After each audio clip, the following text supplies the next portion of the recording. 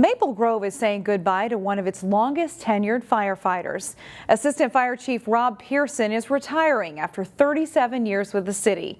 Reporter Sonia Goins takes a look back on his career.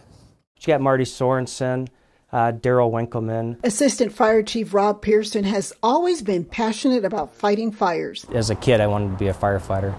He started with Maple Grove as a fire explorer in 1981. I started pretty early.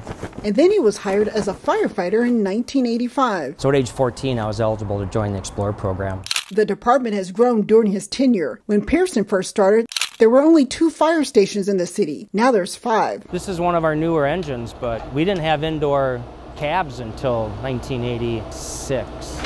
He says firefighting has evolved over the years. Now there's a lot of math and science involved before firefighters start putting out flames.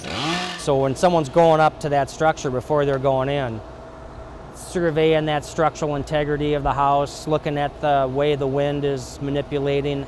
The top leader says the best part of his job is serving the community and helping them during and after a tragedy. If we can help them in some way or have a positive outcome, that's what makes it worthwhile. Pearson is most proud of his commitment and dedication to Maple Grove. My call response was never below the minimum percentages, and I've had a part of everyone's training that's currently on this department.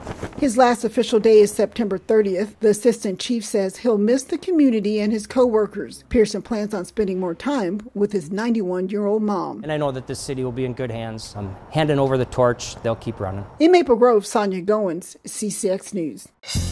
Find more local news stories at ccxmedia.org and follow us on social media.